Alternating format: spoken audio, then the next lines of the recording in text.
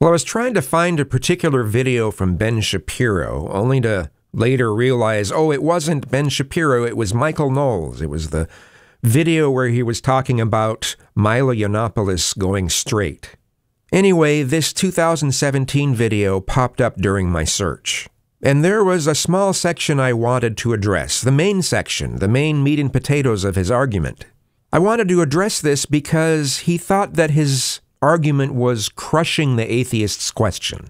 The bottom line is that without the belief that there is a purpose to the universe, this doesn't have to come in the form of a religion.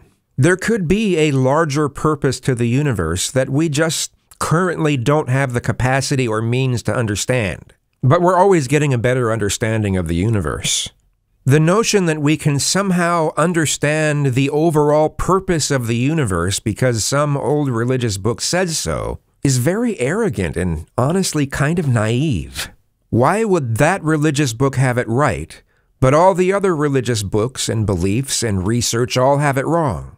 And there are countless interpretations of the Bible, from hardcore Baptist to Universalist Unitarian. Without a belief that there is a purpose to your life. Believing that there's a purpose to your life doesn't require a belief in an anthropomorphic God. Without a belief that you have the capacity to make individual choices, it's very difficult to build a civilization. By difficult, I mean impossible. Believing in free will doesn't require a belief in an anthropomorphic God either. Look, there are plenty of secular countries that do just fine.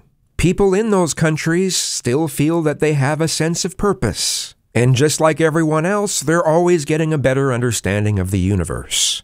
The culture and values of the United States is not particularly secular. It's downright Judeo-Christian. But we try to make our laws as secular as possible as to not cram one religion down everyone's throats. That's one of the many reasons why we have the First Amendment.